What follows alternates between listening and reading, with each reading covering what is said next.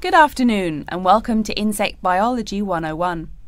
I'd like to begin this course with a few remarks about good insects and bad ones. Bugs are all around us, and that's both a benefit and an annoyance, sometimes maybe even serious harm. First, let's talk about the good things that insects do for us.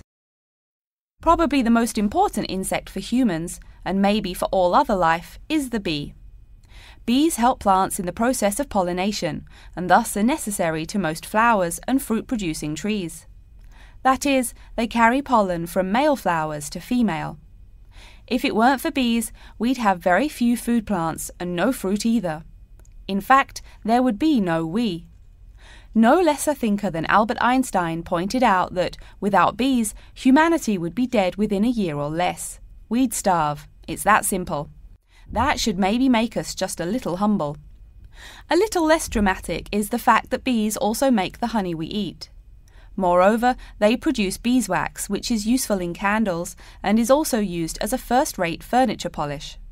Sure, these may not be vital to our lives, but they can serve as reminders of how important bees are.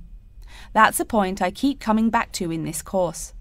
Though, in all fairness, I should point out that butterflies aid in pollination as well as bees. Now, here in Michigan, what's the worst part of summer? Yep, that's right, mosquitoes.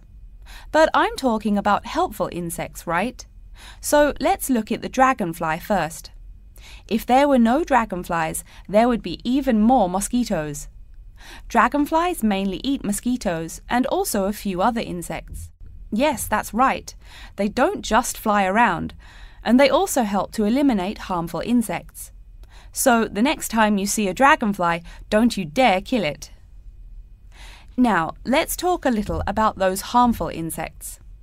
Take the mosquitoes I just mentioned as an example. Not so many years ago, mosquitoes here in America weren't just annoying, some were even deadly. They carried malaria and yellow fever. My own ancestor, the Confederate General John Bell Hood, lived through the worst battles of Civil War, only to die at age 38 from yellow fever. A pest, not a bullet.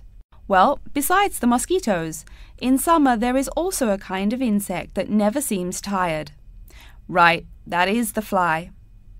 Before I go on talking, I must mention an African fly called the tsetse fly, which feeds on blood and can cause serious diseases in the people and animals that it bites.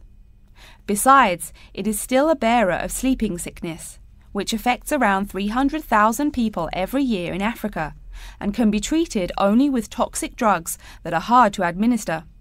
Worse still, the drugs sometimes don't work. Other insects, of course, destroy food crops. In China, for instance, locusts continue to be a danger to the harvest in some areas. Less important, but still annoying, moths eat people's clothes and dust mites slowly destroy carpets. Worse, but still in the home, termites or white ants eat wood, the wood of your house. If they are not stopped, they can eventually destroy the whole building. Usually they seriously damage a building before anyone even notices them. So, as we all know, insects can be a real trouble.